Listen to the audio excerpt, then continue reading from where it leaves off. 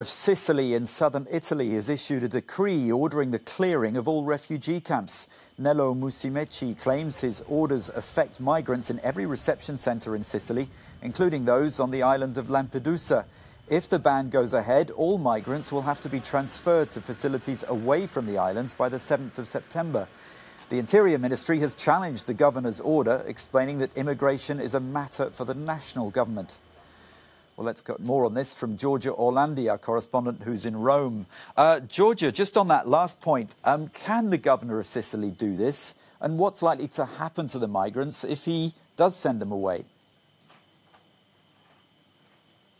Good morning, Alistair. Well, he thinks he can do that, as he mainly sees this as a health-related issue that falls under his responsibility. As we know, tensions have escalated in the past few hours. Speaking in a press conference yesterday, the governor said that he would wait a few more hours, and then if the government did not respond, then he would announce the closure of all reception centres. And he said that it's the state's responsibility, actually, to then relocate all migrants who, up until today, have been staying in those overcrowded reception centres. So things are eating up indeed. He even threatened actually to appeal against the government's decision in court. A similar counter move is being planned by the government that will hold a special and urgent cabinet meeting on the matter. Here is what the governor himself had to say on the matter. Take a listen. I work according to my conscience. I do what I think is right and not what I think is useful.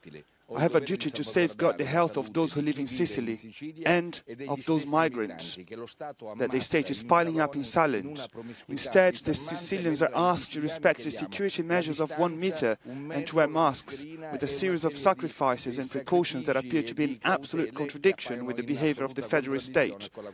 So far, we have been cooperating, and we would like to continue to do so. But the Italian state has shown absolute indifference, silence and omission.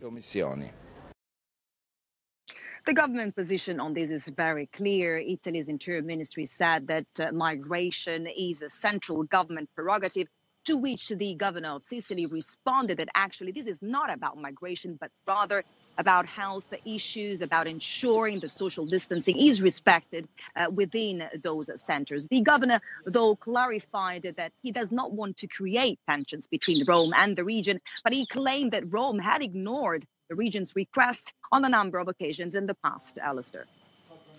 Giorgia, thank you. That's Giorgia Orlandi reporting from Rome.